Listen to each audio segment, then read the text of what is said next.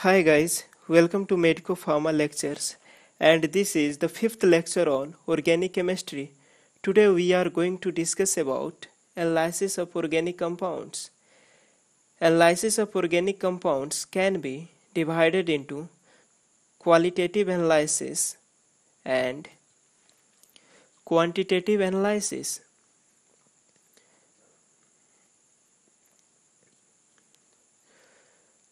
First of all, we will see qualitative analysis. Actually, qualitative analysis of organic compounds involves detection of elements. In this, first of all, we will see detection of carbon and hydrogen atom. So here, the procedure involves reaction of organic compounds with cupric oxide in presence of a strong heat, leading to formation of products which on passing through anhydrous copper sulfate and then bubbling through lime water gives two results. The first one is copper sulfate solution turns blue, that indicates presence of hydrogen, and second one is lime water turns milky, that detect carbon presence in the compound.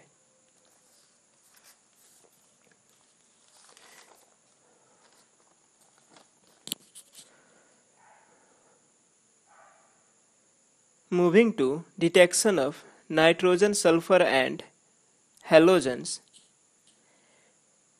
Detection of nitrogen, sulfur and halogen is done by Halogen's test.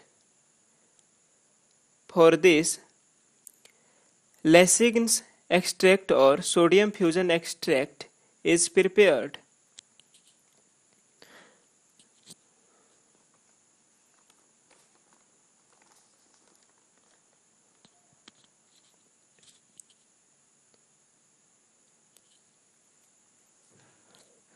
This is a rough diagram for the preparation of sodium fusion extract.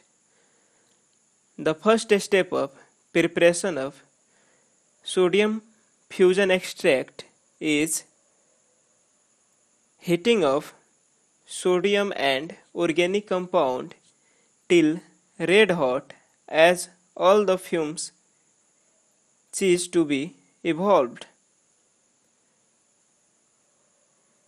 Then the ignition tube is plunged in distilled water having 10 to 15 ml volume and crushed.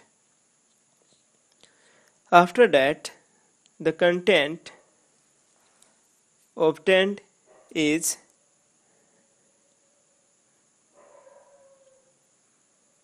boiled, and finally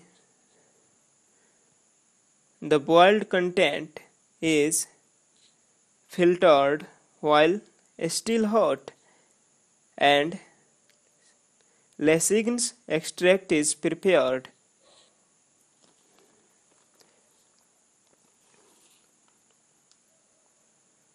Now we will see different sodium extract solutions for foreign elements.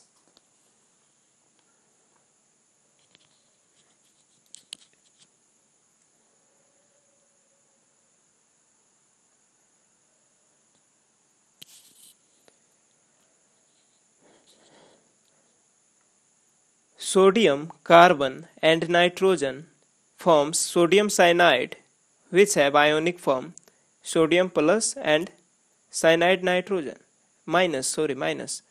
Likewise, sodium and sulfur fuse to form sodium sulfide.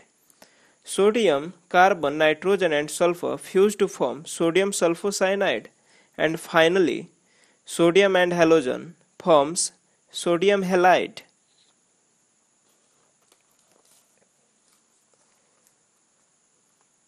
Taste of nitrogen. Sodium cyanide extract is prepared. Then sodium reacts with water to form sodium hydroxide and hydrogen. The sodium hydroxide is treated with ferrous sulfate, which forms ferrous hydroxide and sodium sulfate. The formed ferrous hydroxide is treated with the sodium cyanide extract to form sodium ferrocyanide and sodium hydroxide. The sodium ferrocyanide reacts with ferric chloride to form ferric ferrocyanide and sodium chloride. The ferric ferrocyanide has a color of Persian blue or greenish.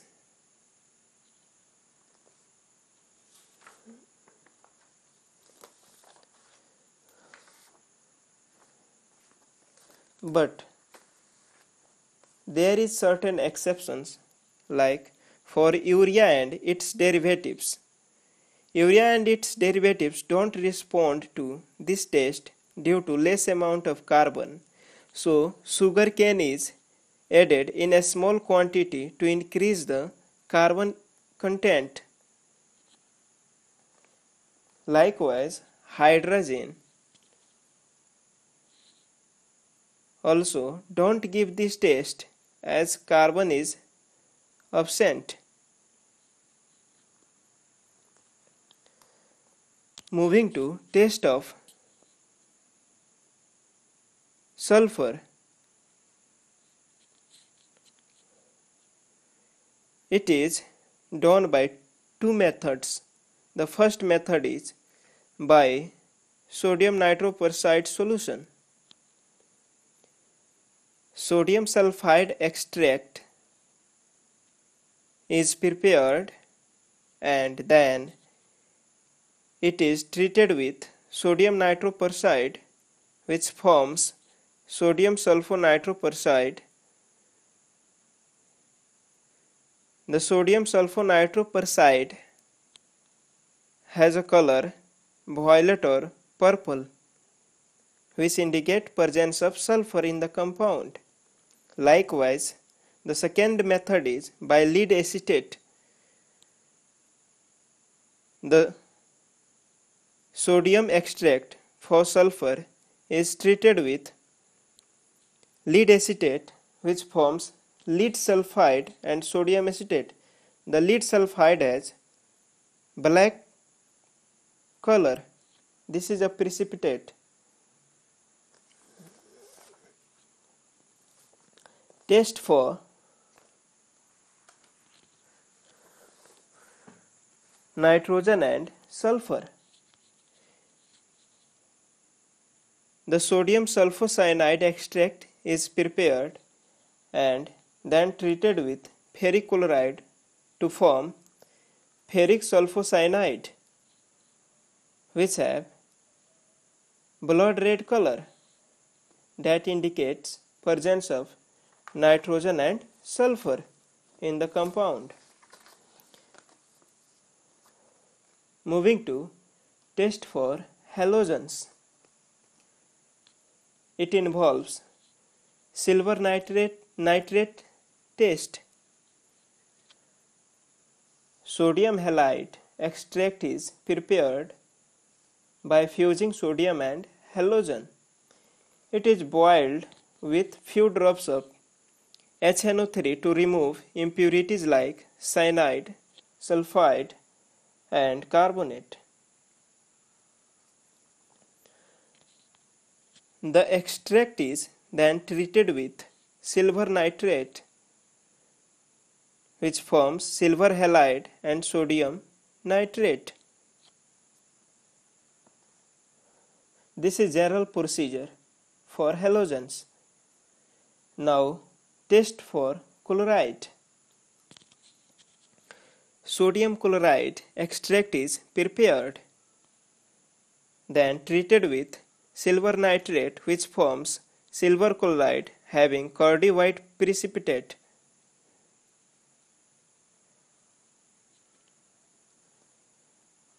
The silver chloride is treated with ammonium hydroxide, which forms a colorless product,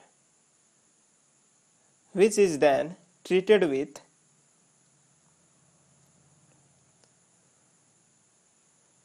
nitric acid that leads to formation of curdy white precipitate, that is silver chloride, which is soluble in ammonium hydroxide.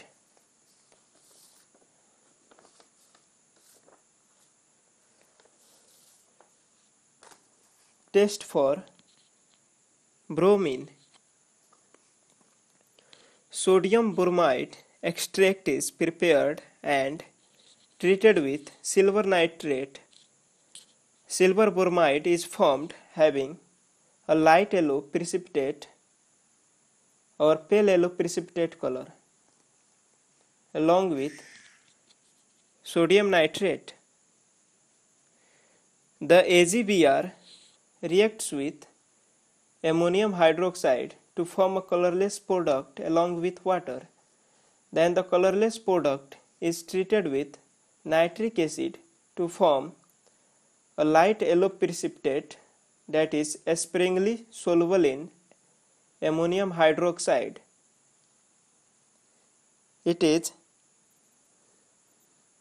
AgBr. Now moving to test for iodine.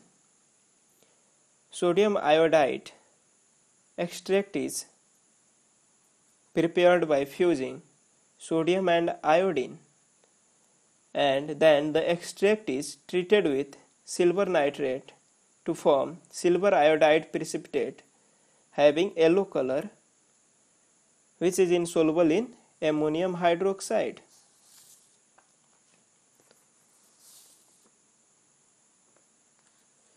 Now,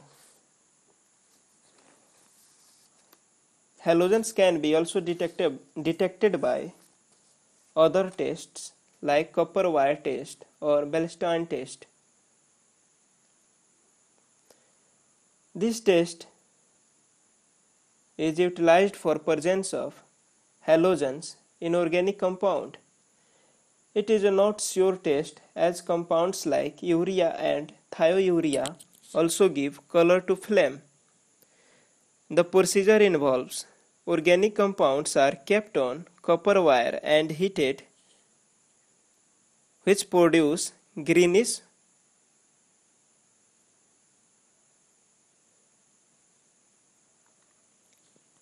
or blue-green flame that indicates presence of halogen. The greenish or blue-green flame is due to volatile copper halide formation.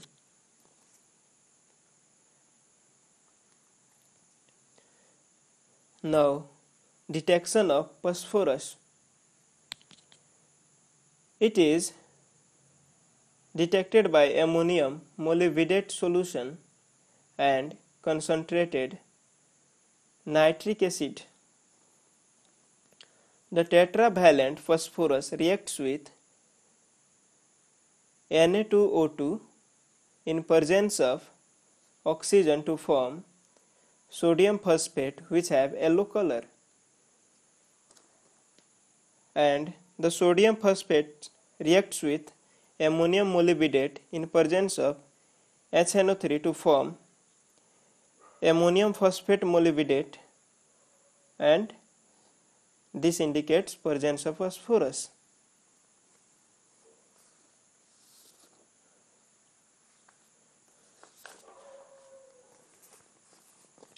Now moving to another subtopic, quantitative analysis. In that, first one is estimation of carbon and hydrogen by Levick's method. Carbon reacts with oxygen to form carbon dioxide, whereas hydrogen reacts with oxygen to form water. Estimation of nitrogen is done by Dumas method,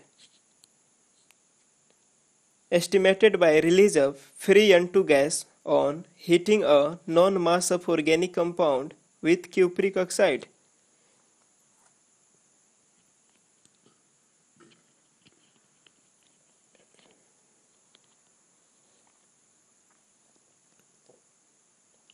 Zedhal's method. This is the second method for the estimation of nitrogen, estimated by release of NH2 gas. Catalyst mixture is of copper sulfate and potassium sulfate. Now estimation of halogens can be done by Carriers method or Robertson method or Ashbooth's method. Estimation of sulfur involves Carriers method, whereas estimation of phosphorus involves